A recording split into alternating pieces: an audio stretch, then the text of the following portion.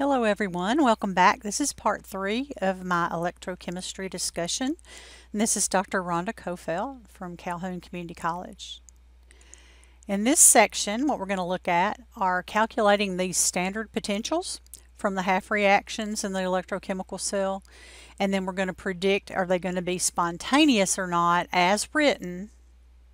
And then we're going to sketch the electrochemical cell. So the absolute tendency of a half reaction can't be measured. You just can't measure it, okay? What we can do though, just like we couldn't measure enthalpy, but we could measure changes in enthalpy, right? So we can measure differences in potentials. And so basically we're measuring those relative to another electrode, basically. And so what has come from that is we had to have some standard to go by. And as you know, in the periodic table, a lot of things are based on hydrogen. It's the lightest element. And so our standard hydrogen electrode is what we measure everything by. And it has 0 volts. Okay, it has 0 volts. And that's just what we assigned it to be. Okay, so we would have some reference standard to just go by. Okay, and so as you can see, you've got hydrogen gas in here at 1 atmosphere standard, and then you've got an inert electrode, and that's how you basically make an SHE, and you buy these usually calibrated. Okay.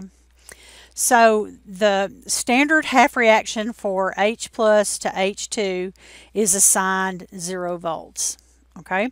And then everything above that is more positive and everything below that is more negative. All right, and so it's just a frame of reference, the standard hydrogen electrode. And so we compare things to that, and we have charts that do that. If the half reaction has a stronger tendency towards being reduced, it will have a positive value for its EMF. And if it has a stronger tendency toward the oxidation, it will have a negative value. And so H2 is going to be right in the middle of this table. And so farther away you get from 0, the more positive or negative you are, the less likely or more likely you are to be reduced. Okay? And so since the EMF of the oxidation should equal the negative EMF of the reduction, we can use the numbers just like they are written on the table. You don't have to do any kind of inversions or anything like that, okay? So if your half reaction has a strong tendency to occur, it's going to have a large positive half cell potential. When you have 2 half cells connected to each other, like our thing here we've got, okay, the electrons will flow so that whichever half reaction is more likely to occur will flow. So if you have an anode, which is where your oxidation occurs, right, and you have a cathode where your reduction is going to occur, then they will flow from anode to cathode. Now, if you've written it like that, all is well, okay? But if you wrote it backwards, then it won't go that way, and you'll get a negative number instead of a positive potential. Under standard conditions, zinc, which is a positive 0.76, is more likely to occur than copper, which is a negative 0.34 volts. So zinc will be the anode. So whichever one is the most positive is going to be your anode, where oxidation occurs, and so your electrons will flow from your zinc to your copper. So that's how you tell which direction it's going to go, by looking at your EMFs. So in order for these to be spontaneous, that is, we can have a galvanic cell like this, there has to be a strong tendency for the oxidizing agent to be reduced. okay, and the reducing agent to be oxidized. So the higher on the table you are, the stronger your tendency is to be reduced. The lower on the table, the stronger the tendency for the product to be oxidized. Okay, so that's why we use this table. All right, and I know it might be a little hard to read all this stuff, but you can zoom in if you need to, or usually I'm giving you some of these numbers. If you have a textbook, if you have the Naval-Detroit textbook, second edition, it is in there. It's table 19.1. So you can also look at it there, or you probably could Google it and find a copy of it on the net, quite honestly. But notice weaker, oxidize or reducing agent, stronger reducing agent, and here is your H2, which is 0. All right, so then you look and see if it's higher, then it's more likely to be your anode. If it's less, it's more likely to be your cathode, because everything's just relative to your hydrogen. Okay? Okay, so cell potentials are intensive properties. What does that mean? It means they do not depend on how much you have. All right? Density is an intensive property, okay? It doesn't matter how much you have. So what that means for us is when we're calculating cell potentials, it means you don't multiply them if you have more. Okay, so if you have 3 moles of something instead of 1 mole, it still has the same cell potential. With me? Okay, and we're going by the balanced chemical equations and all that. So your cell potentials are going to be the same no matter what. All right, it's going to be the difference between the cell potential of the cathode and the anode. So if you are calculating these, you're going to look them up on the table. You're going to find the E0 for the cathode, okay, which is like the product, and the E0 of the anode, which is like your reactant. And so just like in most things, it's final minus initial. So the EMF of the cell is going to be equal to the EMF of the cathode minus the EMF of the anode.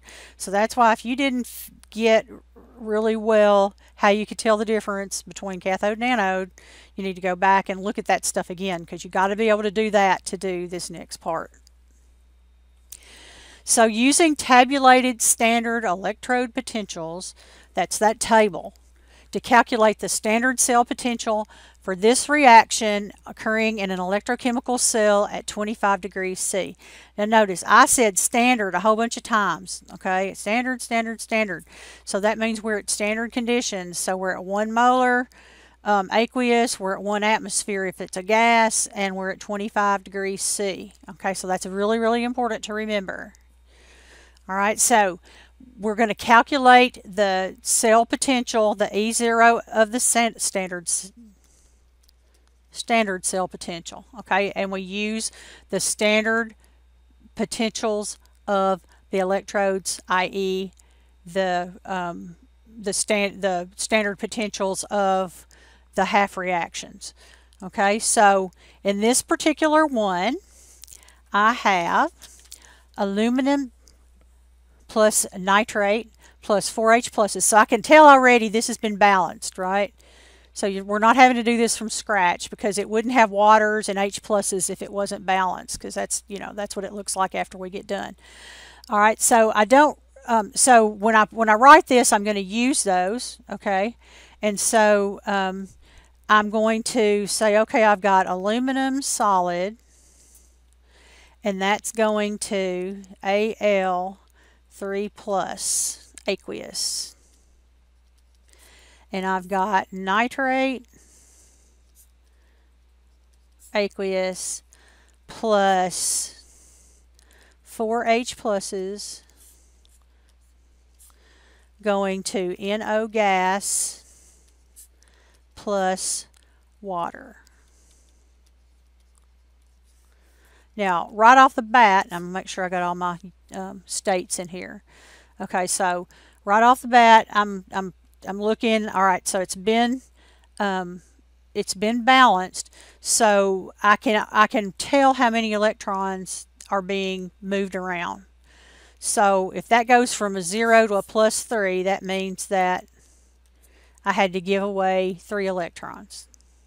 This was in the other lesson, so like I was telling you before, if you're having problems, then go back and look at that again, because you've got to have those skills in order to do this.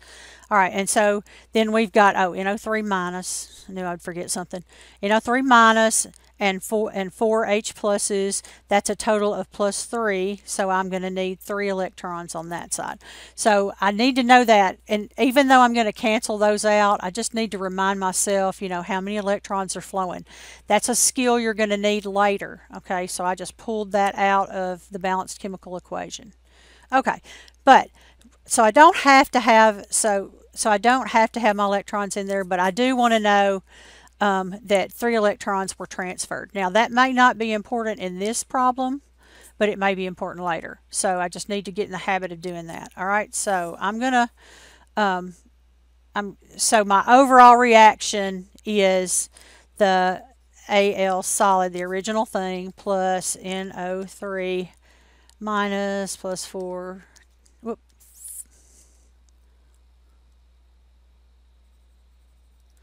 plus 4 H plus, giving me NO gas, plus 2 H2O plus Al 3 plus. Sorry, I wrote it out of order. I know that freaks some of y'all out. Sorry about that. All right, gas, aqueous, solid. Okay, this is just the original reaction. Okay. All right, as long as I got products and reactants on the right side of the arrow, it's all good. Okay, so all of you people that like that to follow every single rule exactly, I'm sorry. Sometimes I get carried away. All right, so why did I write these? Okay. Why did I write these? Because these are the ones that I need to look up what their E0s are. Okay, these are the ones I need, and I'm going to erase that just so this will kind of make sense. Okay. All right, so I'm going to write my E0s like this.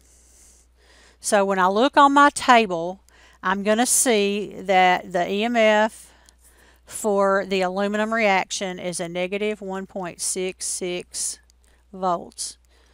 And the E0 of the cell, or the EMF of the cell, for the NO3 is, and that whole thing will be written on there too, by the way, is plus 0.96. So all I did was, I'm gonna make you dizzy for just a second. All I did was I went back to our chart somewhere there. I went back to our chart and looked those numbers up, okay, which is all you have to do too, because you're very welcome to use that chart. All right, and so I have the half reactions, and I have the E0 of the cell for each half reaction. And so now what I'm going to do, because I know that the E0 of the cell, the whole thing, is going to be equal to E0 of the cathode minus the E0 of the anode. So which one was which? So this, I lost electrons, oil oxidation is lost, so that was oxidation, so that means that was the anode. And once I figure that out, I don't care about the other one, because I know it's got to be the cathode, right? Okay, so I need that because I've got to know what order to do these in. Okay, so it doesn't matter what order I write the half reactions, as long as I know which is the cathode and which is the anode. So this is the cathode, this is the anode, and this is the cathode. All right, once I've identified that, the E0 of the cell is equal to a positive 0.96 volts minus a negative 1.66 volts, and that is equal to a positive 2.62 volts, and that's very positive, and so that means that that will be spontaneous. So, and it will go, I didn't leave myself much room, but the anode is going to be the aluminum, right? And the cathode is going to be the NO3.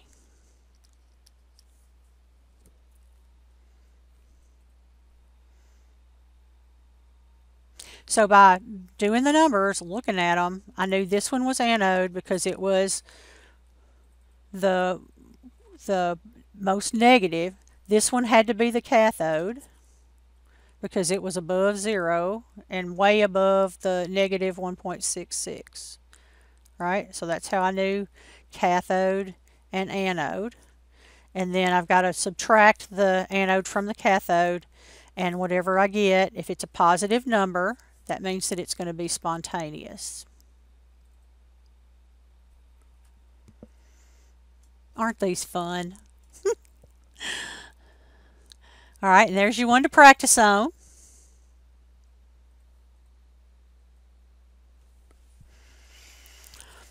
All right, so I've already told you kind of how to do this spontaneous, non-spontaneous thing. If the E0 of the cell is positive, then the delta G will be negative, therefore it will be spontaneous. If the E0 cell is negative, then it will be non-spontaneous. Your delta G will be positive. And it usually, notice this, okay, that one had a positive E0 of the cell, which meant it was spontaneous. So the reverse of that reaction, not a surprise, is non-spontaneous because it would have a negative E0 of the cell because you just flipped it, okay, you reversed it, and when you reverse it, it's no longer going from anode to cathode, it's going from cathode to anode, so that would not be spontaneous. See how that works? All right, so this one's fun, and I don't have an extra practice on this one, so what I'm going to do is I'm going to work A, and then I'm going to let you work B, so that you'll have something to work on as well. All right, so without calculating the E0 of the cell, predict whether each of these redox reactions is spontaneous when the reactant products are in their standard states. If the reaction is spontaneous as written, make a sketch of the electrochemical cell in which the reaction occurs. If the reaction is not spontaneous, write an equation for the direction in which the spontaneous reaction occurs and sketch this corresponding electrochemical cell. In your sketches, make sure to label anode, which should be on the left, cathode, and then the direction of the electron flow. All right, so without calculating the E0 of the cell, and I mean you can, but you're supposed to be able to look at this and tell, right?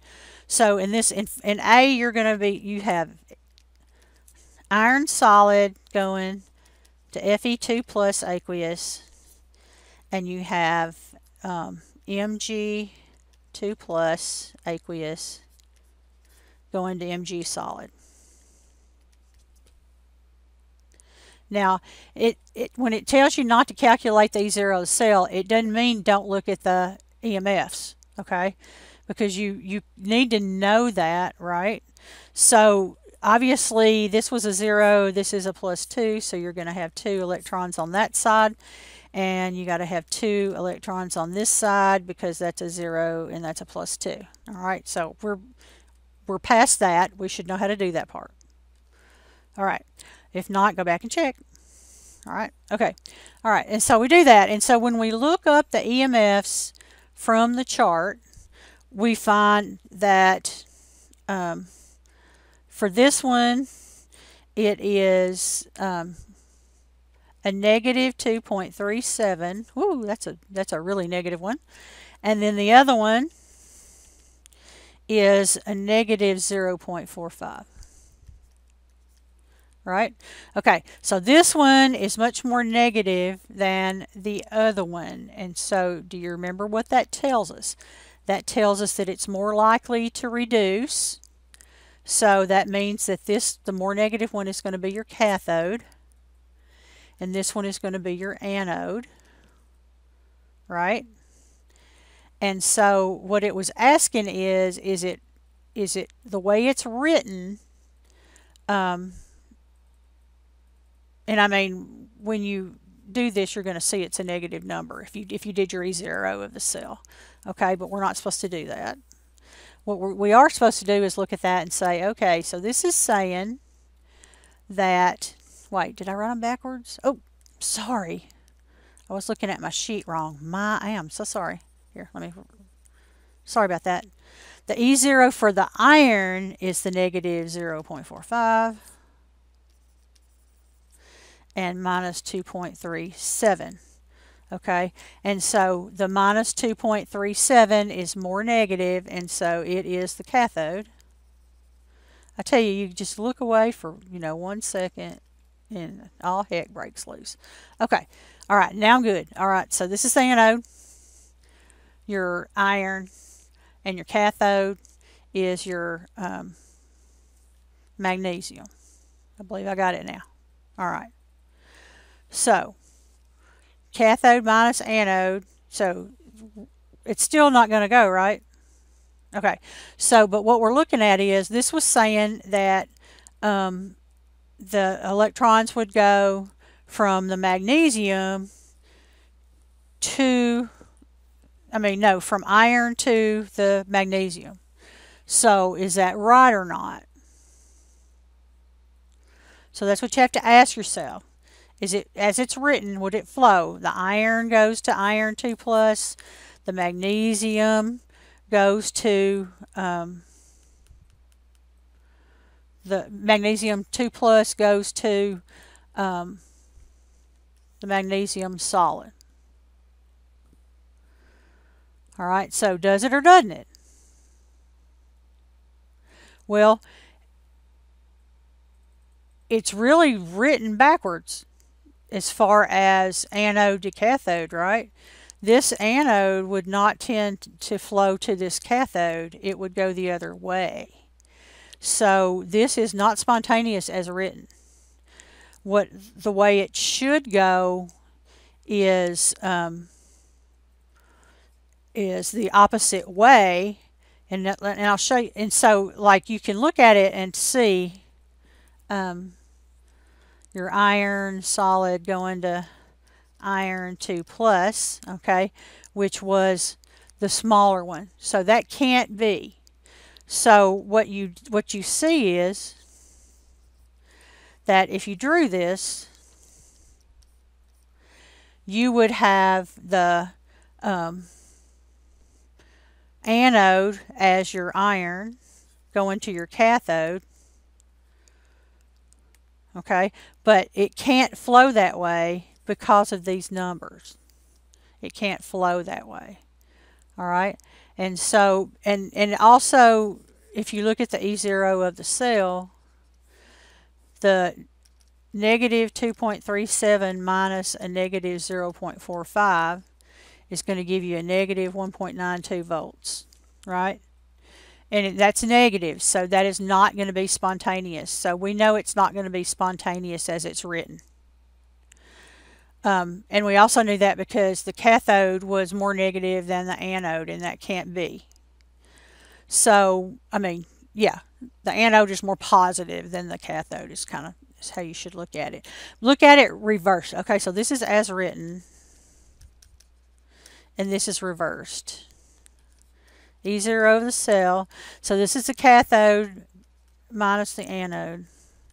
If I reverse that and say a negative 0.45 minus a negative 2.37, that's going to be a positive 1.92 volt, and that would. So if we reversed the anode and cathode, then it would flow. So that's the whole point of this one. So work this one. If you want to use the E0s to do it, it makes more sense, to you. But the more positive one is going to be the anode, or, the least negative one, if you have two that are negative. So you do B as your practice, okay? All right. That should be it.